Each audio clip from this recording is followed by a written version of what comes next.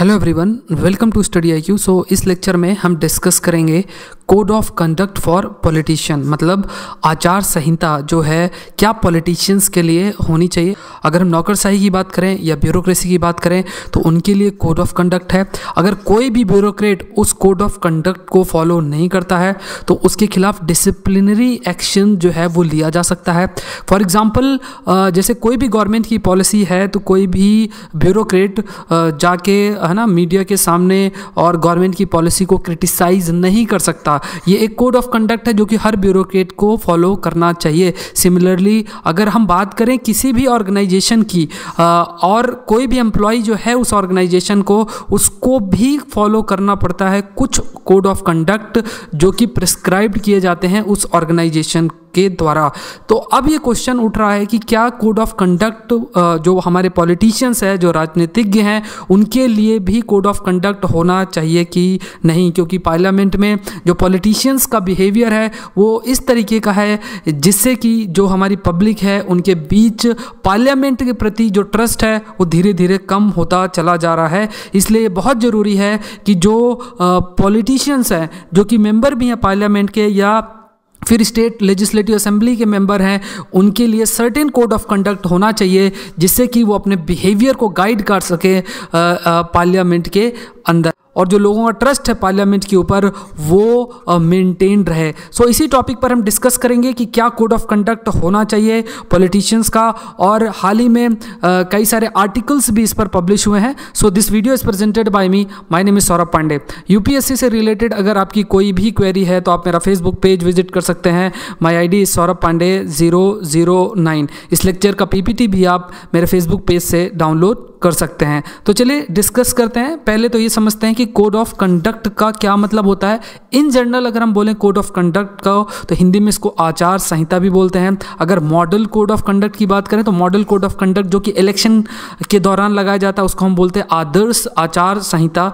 वही हम code of conduct की बात करें तो ये आचार संहिता है। देखिए, कोई भी ऑर्गेनाइजेशन है वो सर्टेन रूल्स बनाती है। वो जो रूल्स हैं वो रिलेटेड होते हैं कि जो भी एम्प्लॉय है उस ऑर्गेनाइजेशन का उसको किस तरीके से बिहेव करना चाहिए। इससे क्या होता है कि ये जो कोड ऑफ कंडक्ट होते हैं इससे जो पर्सन है वो भी अपने आप को ऑर्गेनाइजेशन से कनेक्ट कर पाता है और वो भी कमिटेड रहता है टुवर्ड्स ऑर्गेनाइजेशन गोल। और ऑर्गेनाइजेशन भी क्या कर पाती है, ऑर्गेनाइजेशन जो बिहेवियर है अपने एम्प्लॉय का उनको भी एक तरीके से रेगुलेट या गाइड कर पाती है through these code of conduct. देखिए, जो कोड ऑफ कंडक्ट है, कोड ऑफ कंडक्ट बेसिकली जो वैल्यूज़ हैं या फिर जो रिस्पॉन्सिबिलिटीज़ हैं उनको डिफाइन कर सकती हैं। सर्टेन इथिकल प्रिंसिपल्स, जो इथिकल प्रिंसिपल्स हैं जो कि उस वर्किंग एनवायरनमेंट में फॉलो करना चाहिए उस चीज़ को डिफाइन कर सकती हैं।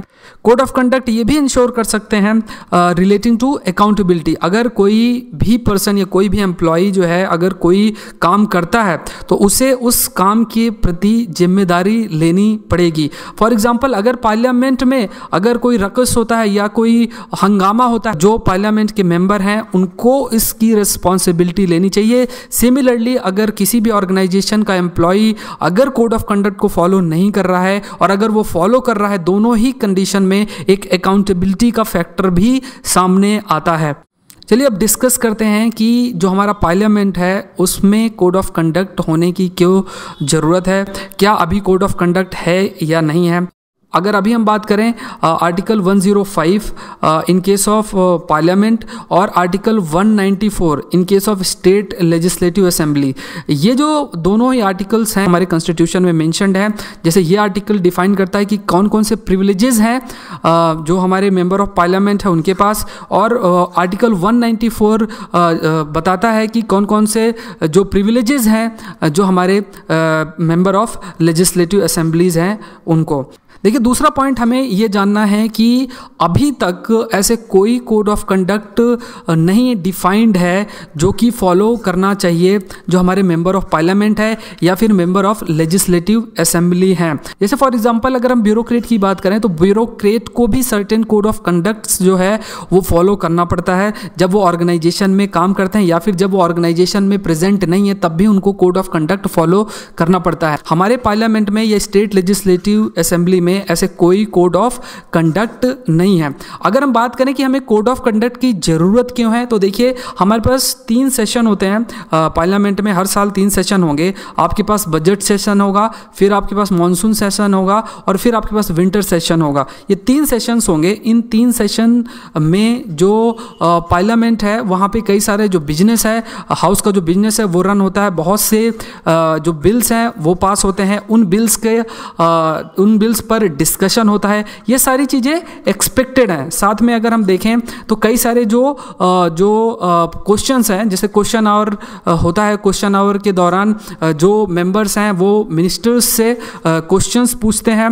कई सारे मोशंस आते हैं, एडजर्नमेंट मोशन की अगर हम बात करें, या कई सारे रिजोल्यूशंस पास होते हैं। ये सारी चीज़ें पार्ट हैं पार्लियामेंट्री बिजनेस का। अगर कोड ऑफ कंडक्ट नहीं होगा, जैसे कोई पॉलिटिकल पार्टी है और वो ये चाहती है कि ये कोई भी बिल पास ना हो, तो वो क्या करेगी, वो डिसरप्शन करेगी हाउस में। डिबेट की जगह क्या करेंगी, डिसरप्शन। ये चीज़ देखी भी जा रही है, ये अभी से नहीं, काफ़ी टाइम से ये चीज़ देखी जा रही है।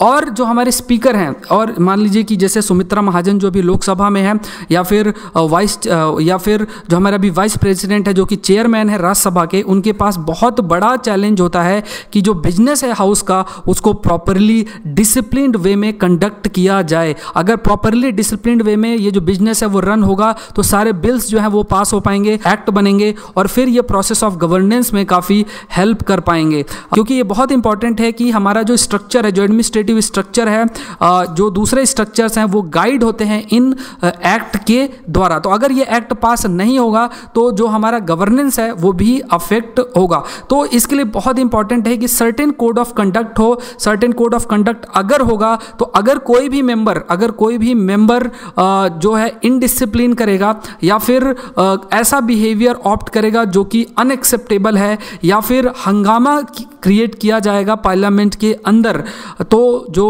स्पीकर हैं या फिर चेयरमैन है राज्यसभा के, वो इसके खिलाफ डिसिप्लिनरी एक्शन ले सकते हैं। जो मेंबर्स हैं, मेंबर्स के अंदर भी एक डर रहेगा कि अगर मैं ऐसा स्टेप लूँगा तो मेरे खिलाफ डिसिप्लिनरी एक्शन लिया जा सकता है। बट क्योंकि अभी कोड ऑफ कंडक्ट नहीं है, इसलिए ऐसा कोई भी स्टेप्स नहीं लिया जाता।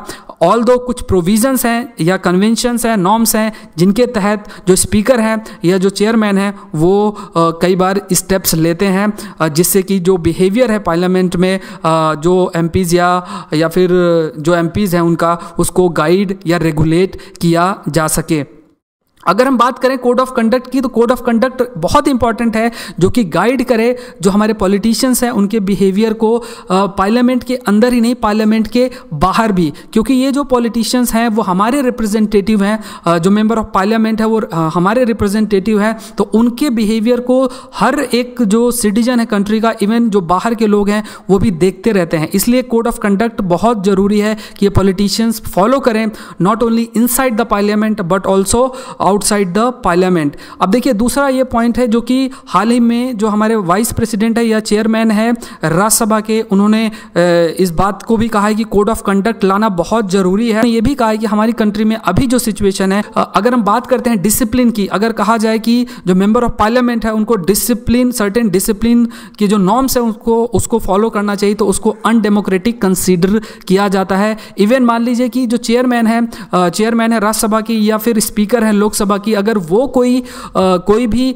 ऐसी बात कहते हैं, है ना, कि जो मेंबर्स हैं उनको डिसिप्लिन मेंटेन करना चाहिए, तो उनको बोल दिया जाता है कि ये जो है ऑटोक्रेटिक है। देखिए हमारे पास already model code of conduct है जो कि गाइड करता है जो पॉलिटिकल पार्टीज़ हैं या फिर जो भी लोग मेंबर है पॉलिटिकल पार्टी के, उनका किस तरीके का बिहेवियर होना चाहिए जब इलेक्शन होते हैं, मतलब डूज और डोंट, जो कि उनको मतलब उन्हें क्या करना चाहिए क्या नहीं करना चाहिए, जब वो कैंपेन कर रहे हैं किस तरीके का कंडक्ट होना चाहिए, ये सारी चीज़ें डिफाइंड होती हैं जो मॉडल कोड ऑफ कंडक्ट है। ये हम कह सकते हैं कि जब इलेक्शन अनाउंस किया जाता है और जब तक रिजल्ट डिक्लेयर नहीं होता है, तो ये जो मॉडल कोड ऑफ कंडक्ट है ये एक तरीके से रूल बुक है जो कि फॉलो की जाती है पॉलिटिशियंस के द्वारा। उनके कंडक्ट को ये डिफाइन करती है, रेगुलेट करती है, ये जो रूल बुक है इलेक्शन के दौरान। लेकिन जब इलेक्शन हो गए तब पॉलिटिशियंस का किस तरीके का बिहेवियर होगा, इस चीज़ के लिए ऐसी कोई रूल बुक नहीं है। ये जो मॉडल कोड ऑफ कंडक्ट है ये इलेक्शन कमीशन डिराइव करता है article 324 of the constitution of India, जो कि पावर प्रोवाइड कर रहा है इलेक्शन कमीशन को टू डायरेक्ट या control and conduct free and fair election. देखिए, कहा जाता है कि जो पॉलिटिशियंस हैं जो कि अलग अलग कंस्टिट्यूएंसीज को रिप्रेजेंट कर रहे हैं, वो कई बार अपने बिहेवियर से जो पार्लियामेंट है उसकी रेपुटेशन को भी एक तरीके से ख़राब करते हैं। कई बार जो रकस या फिर आप कहिए कि जो हंगामा करते हैं पार्लियामेंट में, ऐसे अनएक्सेप्टेबल रिमार्क्स, ऐसी चीज़ों को पार्लियामेंट में बोलते हैं जो कि अगेन जो लोग देखते हैं उनको भी अच्छा नहीं लगता है, और ये भी लगता है कि किस तरीके का मोरालिटी है जो मेंबर ऑफ पार्लियामेंट है उनकी। दूसरी चीज़ जो हमें जाननी है वो ये है कि जो पार्लियामेंट में स्पीकर है, मतलब जो हाउस लोकसभा की जो स्पीकर हैं, वो पेनलाइज नहीं कर सकती अगर किसी मेंबर ने कुछ इनडिसिप्लिन की। तो ऐसा नहीं कि स्पीकर ऐसा कहते हैं कि आप पर 1 लाख रुपीज़ का जुर्माना लग रहा है, कुछ ऐसा पेनलाइज नहीं कर सकते। लेकिन अगर कोई मिसकंडक्ट करता है तो 374A rule of procedure and conduct of business in Lok Sabha, speaker जो है उस मेंबर को सस्पेंड जरूर कर सकती हैं। जैसे फॉर एग्जांपल 2013 में फर्स्ट टाइम इस रूल का यूज़ हुआ था मीरा कुमार के द्वारा, जो कि उस समय स्पीकर थी लोकसभा की, और उन्होंने एक पॉलिटिशियन को सस्पेंड किया था फ्रॉम सीमांध्र, जिनके बिहेवियर्स की वजह से जो हाउस है उसको एडजर्न करना पड़ा था। देखिए, दूसरा पॉइंट हमें जो ध्यान रखना वो ये है कि इस समय जो कंडक्ट है पार्लियामेंटेरियंस का inside and outside the house, और जो प्रिविलेजेस जो एंजॉय करते हैं वो किसके द्वारा गाइड होते हैं, बाय कस्टम्स, कन्वेंशंस और जो नॉर्म्स हैं जो कि लिस्टेड हैं किसमें, हैंडबुक फॉर मेंबर्स, जो कि इशू किया जाता है by parliament secretariat from time to time. जैसे अगर हम बात करें पार्लियामेंट्री अकाउंट कमेटी, पैक जिसे हम कहते हैं, तो ये कन्वेंशन है कि इसका जो चेयरमैन होगा वो हमेशा ऑपोजिशन से होगा। ये कोई लॉ नहीं है ना। अगर जो गवर्नमेंट है वो चाहे तो इसका चेयरमैन अपने पॉलिटिकल पार्टी से या फिर उसके पार्टी के जो मेंबर है हाउस में उससे भी बना सकते हैं, तो कोई इसके खिलाफ कोर्ट नहीं जा सकता। लेकिन ये कन्वेंशन है जो कि फॉलो किया जाता है पार्लियामेंट के अंदर कि जो पैक का चेयरमैन होगा वो हमेशा ऑपोजिशन से होगा। इसी तरीके से जो ये कंडक्ट है जो कि डिफाइंड है इन हैंडबुक्स में, ये एक तरीके से कुछ कंडक्ट जो है वो एज अ कन्वेंशन फॉलो किए जाते हैं। इसी तरीके से जो कन्वेंशंस या नॉर्म्स या रूल्स जो मेंशन्ड है इस हैंडबुक में वो फॉलो किए जाते हैं by the member of parliament. और ये जो रूल्स हैं, ये जो कन्वेंशंस हैं, ये बेसिकली अभी गाइड कर रहे हैं जो भी मेंबर हैं उनके बिहेवियर को। अब नेक्स्ट पॉइंट ये है कि जो सबसे बड़ा चैलेंज है कि कौन सा कंडक्ट मिसकंडक्ट होगा या अनवर्दी कंडक्ट होगा, ये चीज़ प्रिसाइजली डिफाइंड नहीं है। अगर कोई कंडक्ट है उसको मिसकंडक्ट हम कह रहे हैं तो ये केस बाय केस डिसाइड किया जाएगा। जैसे for example house of people में स्पीकर के द्वारा ये डिसाइड किया जाएगा, वहीं अगर हम राज्यसभा की बात करें तो जो चेयरमैन है, चेयरमैन के द्वारा ये डिसाइड किया जाएगा। लेकिन अगर कोड ऑफ कंडक्ट होता है, कोड ऑफ कंडक्ट अगर होगा तो उसमें प्रॉपरली डिफाइंड है कि आपका कंडक्ट ऐसे होना चाहिए। अगर ये कंडक्ट नहीं होगा तो ये जो डिसिप्लिनरी एक्शन है ये आपके खिलाफ लिया जा सकता है। अभी कोड ऑफ कंडक्ट नहीं है, मतलब किस तरीके का कंडक्ट आपका होना चाहिए ये डिफाइंड नहीं है, इसलिए ये बताना कि ये मिसकंडक्ट है ये केस बाय केस डिसाइड किया जाता है। ऑल्दो हम ये जरूर कह सकते हैं कि अभी भी जैसे हाउस ऑफ पीपल में जो स्पीकर है उनके पास अभी भी ये पावर है कि वो पनिश कर सकते हैं मेंबर को फॉर मिसकंडक्ट। जैसे फॉर एग्जांपल एडमोनिशन, जैसे जो चेतावनी देना है या रेप्रीमांड है, या फॉर एग्जांपल जो डांटना है ये किया जा सकता है स्पीकर के द्वारा। या जो हाउस में जो मेंबर हैं जो कि मिसकंडक्ट कर रहे हैं उनको हाउस से निकाला भी जा सकता है, कोई रिजोल्यूशन के तहत उनको निकाला भी जा सकता है। स्पीकर इस चीज़ के लिए भी इनिशिएटिव ले सकते हैं। देखिए, दोनों ही हाउसेस में दो सेपरेट एथिक्स कमेटी है, मतलब राज्यसभा में एथिक्स कमेटी है, लोकसभा में एथिक्स कमेटी है जो कि कंडक्ट देखती है मेंबर्स की। अगर मान लीजिए कोई मेंबर मिसकंडक्ट करता है तो वो केस रिफ़र कर दिया जाता है एथिक्स कमेटी को, और एथिक्स कमेटी फिर डिसीजन लेती है कि क्या स्टेप्स लेना चाहिए या फिर क्या करना चाहिए इस मिसकंडक्ट को रोकने के लिए। कुछ जो नॉर्म्स हैं जो रिकमेंड भी किए गए हैं जो कि फॉलो करना चाहिए as a code of conduct, code of conduct by member of parliament inside parliament. कैसे? जैसे फॉर एग्जांपल जो हाउस है उसका डेकोरम मेंटेन रखना चाहिए, जो चेयर है जैसे जो लोकसभा की स्पीकर हैं, जो चेयरमैन हैं, उनको जैसे जब भी आप एंटर कर रहे हैं या फिर हाउस के बाहर जा रहे हैं तो उनको झुक कर उनको ग्रेटिट्यूड शो करना चाहिए। दूसरा क्या है कि जब आप अपनी सीट पर आ रहे हैं या आप अपनी सीट को छोड़ रहे हैं तब भी आपको अपना ग्रेटिट्यूड झुक कर ऐसे दिखाना चाहिए। साइलेंस मेंटेन करना चाहिए जब आप हाउस को एड्रेस नहीं कर रहे हैं, कोई दूसरा एड्रेस कर रहा है तो ये नहीं कि आप चिल्लाना स्टार्ट कर दें। तो ये कुछ कंडक्ट्स हैं। अपनी जो सीट है उसको तुरंत ग्रहण कर लें, मतलब उस पर तुरंत बैठें। जैसे ही जो प्रिसाइडिंग ऑफिसर है वो खड़े होते हैं और वो कुछ बोलते हैं, मतलब एड्रेस कर रहे हैं, तो उसको बहुत ध्यानपूर्वक सुनना है। ऐसा नहीं कि आप हंस रहे हैं या बातें कर रहे हैं लॉबी में, है ना, और वहाँ पे बिजनेस चल रहा है हाउस का और बातें कर रहे हैं या आप हंस रहे हैं, तो ये चीज़ नहीं करनी है। दूसरा क्या है कि कोई भी बुक आपको नहीं पढ़ना है कि वहाँ बिजनेस चल रहा है हाउस का और आप कुछ कॉमिक्स पढ़ रहे हैं या कुछ और बुक पढ़ रहे हैं, जो कि नहीं पढ़ना चाहिए। मेनली अगर जो हाउस के रूल बुक है उसको आप पढ़ सकते हैं। दूसरा क्या है, स्लोगन शाउट नहीं करना है कि, है ना, चिल्ला रहे हैं, वो भी सही नहीं है। नॉट सिटिंग और स्टैंडिंग विथ हिज और her back towards the chair, है ना, कि आपका फ्रेंड आपके पीछे बैठा हुआ है तो आप उसकी तरफ फेस करके बातें कर रहे हैं आपस में। आपको जो फोकस रखना है वो स्पीकर या जो चेयरमैन है उनकी तरफ रखना है। ये भी आपको ध्यान रखना है कि मान लीजिए जैसे जो गैलरी बॉक्स होती है जहाँ से कोई अगर स्ट्रेंजर है वो आपको देख सकता है कि बिजनेस कैसे रन होता है हाउस का, तो आप उसको भी अपलोड ना करें, है ना, वो भी सही नहीं है। जो बिजनेस चल रहा है हाउस का उसमें आपको पूरी तरीके से पार्टिसिपेट करना है। नेक्स्ट क्या है कि जैसे ये नहीं कि आप आर्म्स लेकर आ गए, कोई फ्लैग लेकर आ गए या एम्बलम लेकर आ गए हाउस में और उसको शो कर रहे हैं। ये भी नहीं कि कोई डॉक्यूमेंट है पार्लियामेंट का या हाउस ऑफ पीपल में या राज्यसभा में कोई डॉक्यूमेंट है उसको आप ऐसे फाड़ दें, है ना, प्रोटेस्ट दिखाने के लिए, तो ये भी गलत है। क्या है कि जब भी हाउस में कोई मेंबर ऑफ पार्लियामेंट बोल रहा है तो ऐसा कोई भी मैटर रिफ़र नहीं कर सकते जिस पर जुडिशियल डिसीजन अभी पेंडिंग है। जो है अनपार्लियामेंट्री वर्ड्स या एक्सप्रेशन यूज़ नहीं करने हैं। नेक्स्ट ये है कि तभी कोई भी मेंबर बोल सकता है जब स्पीकर या चेयरमैन उनको बोलने के लिए बोलते हैं। जो भी मेंबर हैं कमेटी के, जैसे अलग अलग कमिटीज़ होती हैं पार्लियामेंट के अंदर, जैसे पब्लिक अकाउंट कमेटी है या फिर एस्टिमेट कमेटी है, अलग अलग जो कमिटीज़ होती हैं, इनके मेंबर्स को ये ध्यान रखना है कि कोई भी ऐसी इन्फॉर्मेशन किसी भी ऑर्गेनाइजेशन या मीडिया से शेयर ना करे जब तक वो रिपोर्ट या फिर जो रिकमेंडेशंस हैं वो प्लेस नहीं की जाती हैं पार्लियामेंट के अंदर। तो ये स्पेसिफिक जो कंडक्ट रूल है जो कि फॉलो करना पड़ता है जो भी मेंबर हैं किसी भी कमिटीज़ के। नेक्स्ट कुछ जो कंडक्ट है, देखिए कुछ जो कंडक्ट है जो एमपीज़ और एमएलएस को आउटसाइड द पार्लियामेंट जो है वो फॉलो करना चाहिए या करना पड़ता है।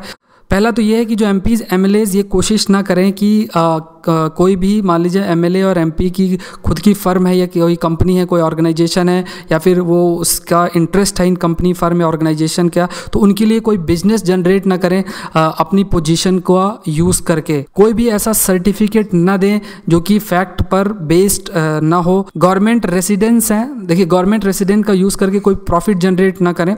ऐसा ना हो कि गवर्नमेंट के द्वारा जो आपको हाउस अलॉटेड है उसको रेंट में दे दें, है ना, खुद कहीं और रह रहे हैं और उसको रेंट में दे दें, उससे आप प्रॉफिट जनरेट करने की कोशिश कर रहे हैं, तो ये भी गलत है।